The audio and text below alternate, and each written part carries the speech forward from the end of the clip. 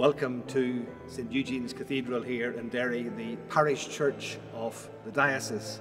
And this week we're celebrating an annual event called Catholic Schools Week. I'd like to introduce you to some of our teachers and pupils in schools in this parish who are happy to reflect on their experience of Catholic education in 2020-2021. A Catholic school is a community living in holy communion. In this parish of St. Eugene's, we're blessed to have 5 Catholic schools. St. Mary's and St. Joseph's are post-primary schools. St. Anne's, St. Eugene's and Rosemount are primary schools.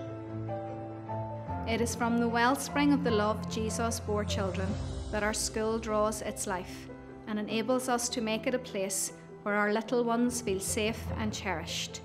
We want them to feel respected, understood and valued. We want our Catholic school to be a place where learning is a joy rather than a chore. I love my school and I love coming to school every day.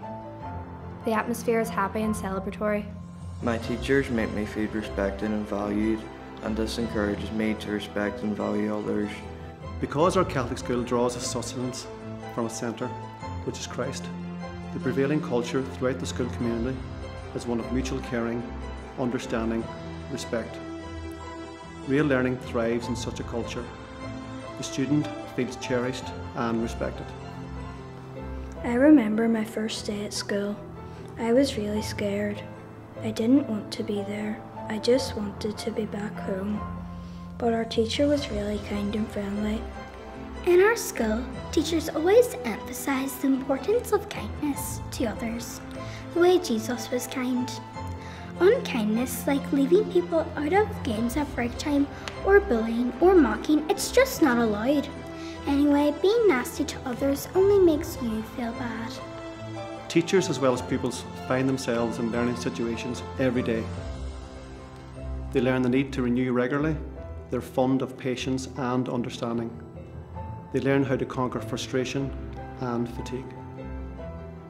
I hope that's given you some opportunity to hear how teachers, how pupils feel on the ground about what it is they're experiencing in their Catholic schools communities.